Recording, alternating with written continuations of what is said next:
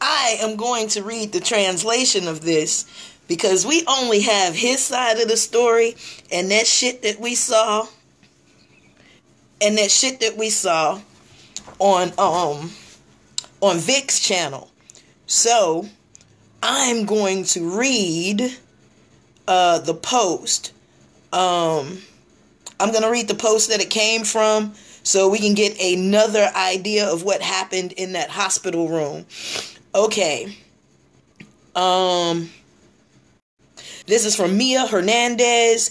It says, Ashley Diaz-Smith chose Bishop return to pay the account at the hospital where her daughter was born. Text posted Facebook by GINECOOBSTERA, who attended his wife. On Friday morning, 3 a.m., I received a call from the hospital's Angels Villa Hermosa, Hospital Angels Villa Hermosa, an obstetric emergency of a 21-year-old female with pregnancy of term with labor. For her attention, it should be noted that the patient is North American named Velvet Marquez. It does give her middle name, but I'm not going to give it out. 21 years old. After the review, I detected that she had a bladder full. I replaced Foley probe to empty it since she had a liter of urine that was extracted. After that, I heard the heartbeat of the baby, and I could touch it vaginally. I found 4 centimeters of dilation of 80%. The baby septic, CEPHALIC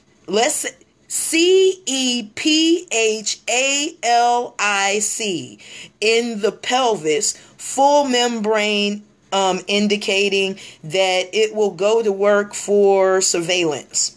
In working room at 5:30 a.m. again, I perform touch and ambiotomy,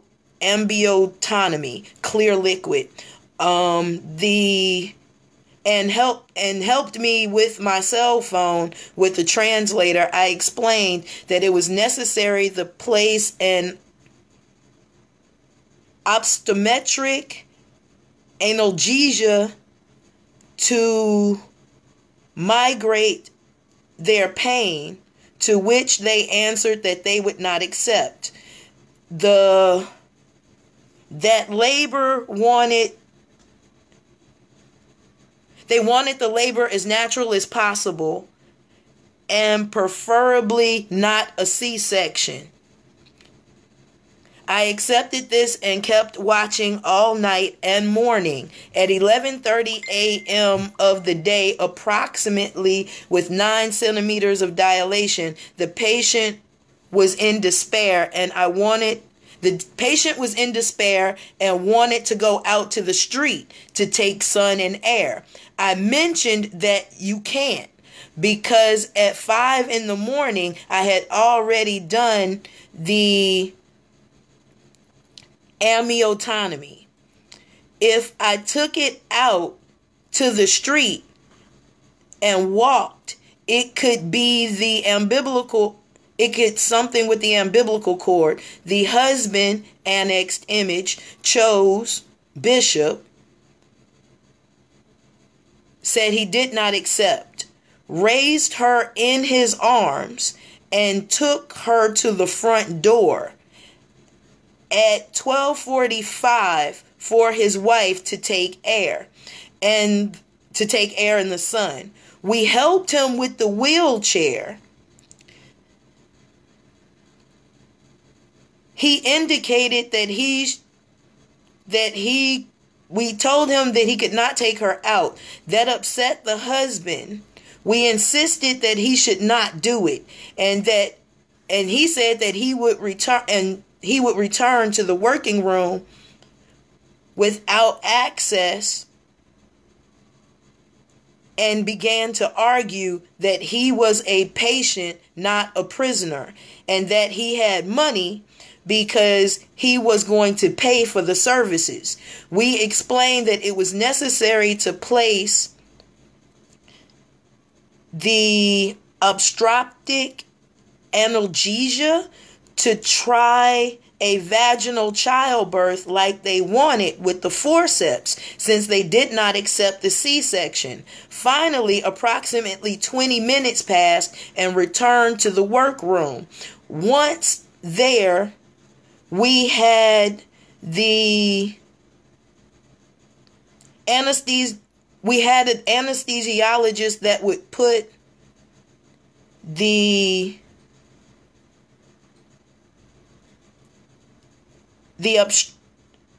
obstetric analgesia would be placed in the gynecological position and would try to place the lower forceps to avoid the C-section if it was not possible. Immediately, a cesarean operation would be carried out.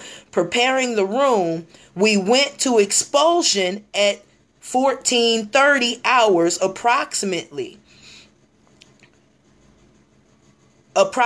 when the anesthesiologist applied the obstructed analgesia without complications. And then we placed it for the attention of the birth via vaginal. And at 14:50 approximately, through the placement of the forceps, we got the newborn with 8 to 9 of 33 grams of the woman's. Okay, I don't know how to translate that. Who had a dystocia, a dystrosia of shoulders, that was resolved favorably through the maneuvering of a screw. The birth was spontaneous, but the husband did not allow us to cut the umbilical cord until the placenta. We agreed to the request. Uterine sluggishness was present, as expected in such a prolonged labor. Unfortunately, it was solved with massage, cavity review, and urinectomy. It was without complications. The episiotomy made previously, once recovered, she was passed to her room and given something at 11:30 a.m. of today, January 19th, 2000. She's probably meant 19 instead of 18. No complications to her or the newborn. By doing the process of exit and providing fees of both the hospital and the medical team, gynecologist, assistant, pediatrician, and anesthesiologist, what was my surprise that the patient only had $600 for the payment of the entire service. Was insisted that it should liquidate the total debt and the amount to approximately 4,000 Mexican pesos, as she had a very prolonged labor and the attendance of several specialists and doctors. However, there was no way they paid. However, there was no way of knowing how expensive it would be, he said. Watching a patient for 12 hours to attend labor as they wanted to, as they did not want to risk serious complications that could affect the image of a doctor and my profession, I lost all of my consultations that day, as well as the pediatrician and the anesthesiologist. Like my helpers work under pressure, which means that the charge we demand was very little for so much work.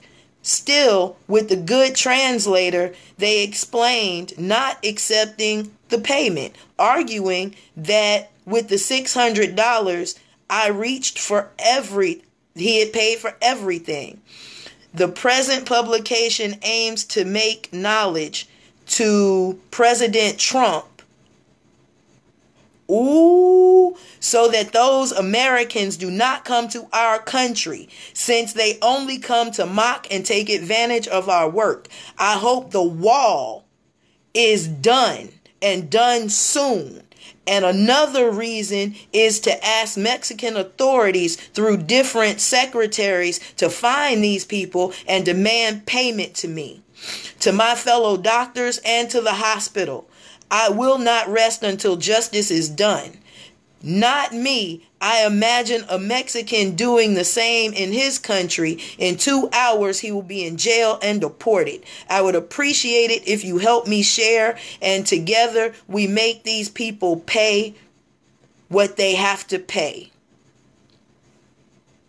President Trump, do your job. Go get Eligio Bishop. Mexico now wants the wall. It's more than one way to skin a cat, huh?